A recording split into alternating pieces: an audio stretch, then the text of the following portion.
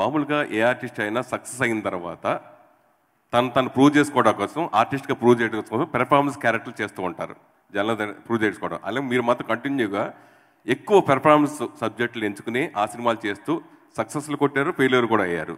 So దానికి డిఫరెన్స్లా ఎన్ని సంవత్సరాల నుంచి చేస్తున్నా కానీ ఎందుకు మీరు ఎలాగా క్యారెక్టర్లు, పెర్ఫార్మెన్స్ క్యారెక్టర్లు ఆ వైపు ఎక్కువ మొగ్గు చూపడానికి కారణం ఏంటి? That is like asking Prabhudeva why do you dance, because నాకు తెలుస్తుంది and I love doing that. And ఇప్పుడు ఆయన అడిగారు కదా 15 years back you are like that. Today also I'm one of the top heroes, top 3-4 heroes in Tamil, which means weather hits వచ్చిందా లేదా people are respecting that acting.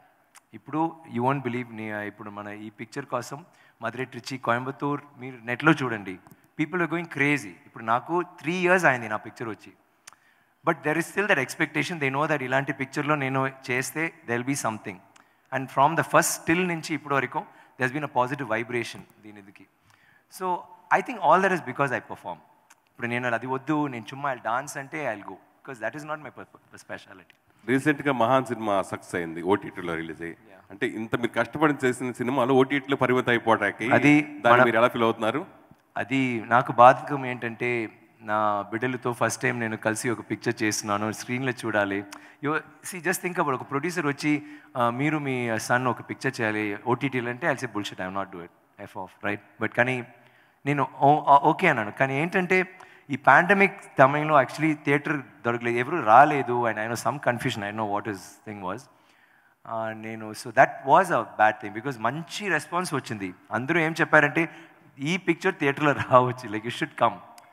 నాకు ఏంటంటే ఆయనతో నేను స్క్రీన్లో ఉన్నప్పుడు నా ఫ్యాన్స్ అది చూసి they should get excited, they would have if that come in screens, but that's okay, will do it again.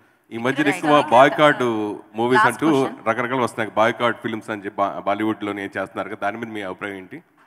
Cobra గురించి నాకు ఇప్పుడు ఫుల్ నా అభిప్రాయం, I don't know what are you saying. ఏం భాష? బాయ్కాట్ ఫిల్మ్స్ అని చెప్పేసి బాలీవుడ్లో సినిమాలు బాయ్కాట్ చేయండి అని చెప్పి ఏంటంటే అంటే కూడా తెలియదు విక్రమ్ గారికి.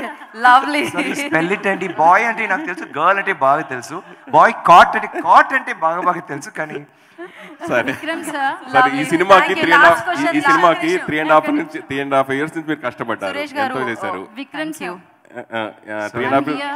yes sorry, yes, we'll talk about this later, okay? Okay.